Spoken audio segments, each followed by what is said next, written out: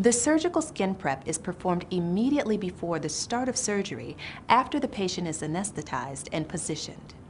The surgical site and a wide area around the site are cleansed and painted with antiseptic solution. Skin cannot be sterilized, but the number of bacteria can be reduced significantly with antiseptic cleansing or a coating of antiseptic on the skin.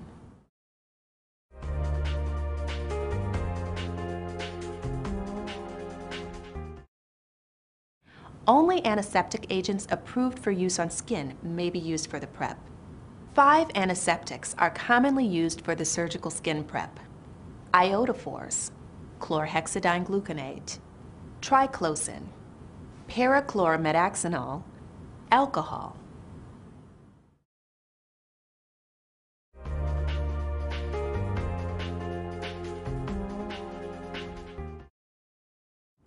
Before the surgical skin prep is begun, all supplies are gathered and placed on a small prep table near the patient. The skin prep is completed using aseptic technique. Sterile gloves are worn and supplies are sterile. Manufactured sterile prep trays are available and contain all or most of the supplies needed to perform the skin prep. The skin prep follows a prescribed protocol. Before prep is begun, the prep kit is positioned on a small table and outer wrapper opened using sterile technique.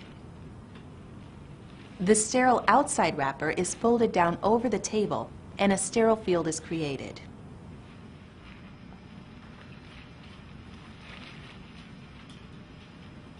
The sterile prep gloves are applied with open glove technique. Prep solutions are poured into a basin and all other supplies are placed on the table. When more than one procedure is planned during the same surgery, the circulator must prepare each site separately using a different prep setup for each site. Surgical sponges are reserved for surgery and not to be used for surgical prep. Each one must be accounted for. Surgical sponges have a radiopaque or X-ray detectable strip. Prep sponges are white and do not contain a radiopaque strip. Used prep sponges are discarded according to facility policy to keep them out and away from the sterile field. Before prep has begun, the operative site and surgical procedure should be validated by the surgical team. There are 2 methods of prepping. One method is to use antiseptic soap solution, followed by a coating of antiseptic.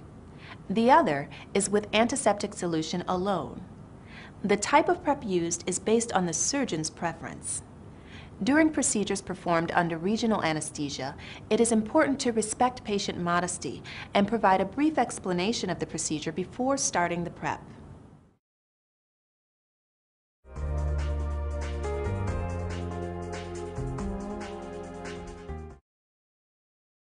The skin prep starts with assessing the prep site before the prep begins. Any lesion or disruption in the skin must be documented in the patient chart. If the prep area is grossly contaminated with dirt, debris, industrial chemicals, or other foreign material, the site is cleansed as a separate procedure prior to the surgical skin prep. Organize the prep supplies on a small table near the patient.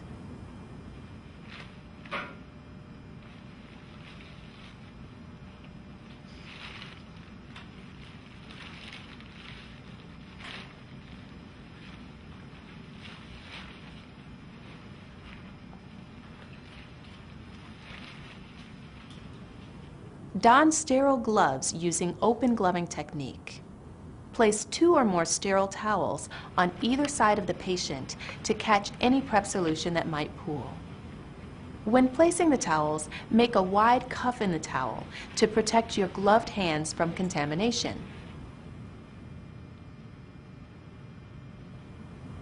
A small amount of antiseptic solution is poured into the prep tray.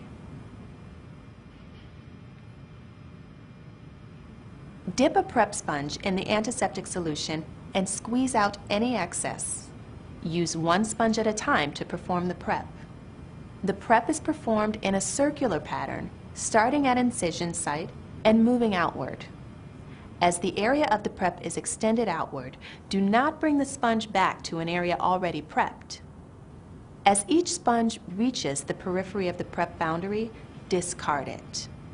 Any area that is highly colonized with microorganisms, a contaminated area, such as a colostomy, skin ulcers, or a foreign body, is prepped with fresh sponges after the surrounding area is prepped. Following the scrub prep, a sterile towel is used to blot the skin.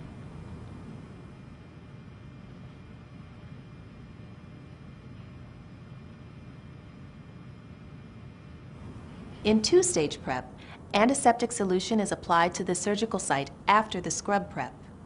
Fresh sponges are dipped into the prep solution and excess squeezed out. Beginning with the incision site, prep solution is applied in a circular motion from center to periphery. The same principles used during the scrub prep apply to this stage of prep.